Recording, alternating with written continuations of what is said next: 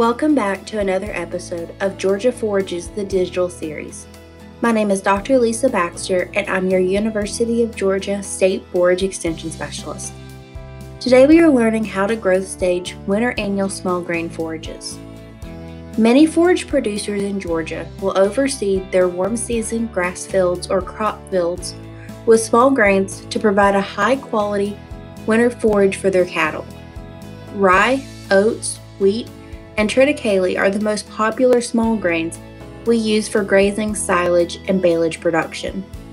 One of the most popular questions I am receiving right now is, why won't my whatever small grain you're growing regrow? There are several possible reasons for this, but the most common are related to harvest height and forage maturity. Both must be at the optimum for regrowth to occur. Just like our summer crops, winter small grains have an optimum cutting height for potential regrowth. We recommend harvesting small grains at a minimum of 3 to 4 inches if regrowth is desired. This is higher than most producers have their mower set to cut, although adjusting the height is a simple procedure for most hay mowers. We have to cut small grains at a greater height to protect their growing point, or the bundle of apical cells in the meristem where new growth originates. If the growing point is removed, the grass will not regrow. The other major factor is the stage of maturity at harvest. Determining the growth stage of a small grain can be a challenge. There are several different scoring systems out there, but the actual numbered score is not as important as understanding the physiological stage that the plant has reached. Many grazing recommendations are based on the height of the forage, but height does not necessarily correlate to growth stage.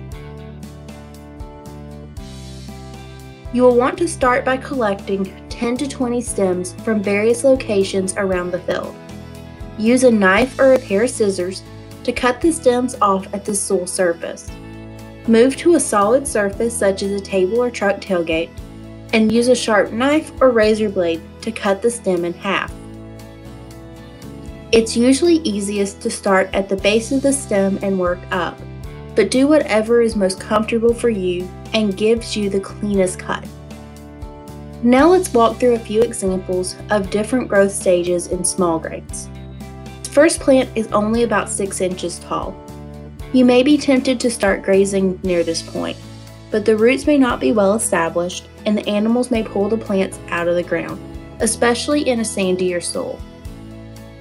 Cattle can start grazing when the forage stems start exhibiting vertical growth and elongation.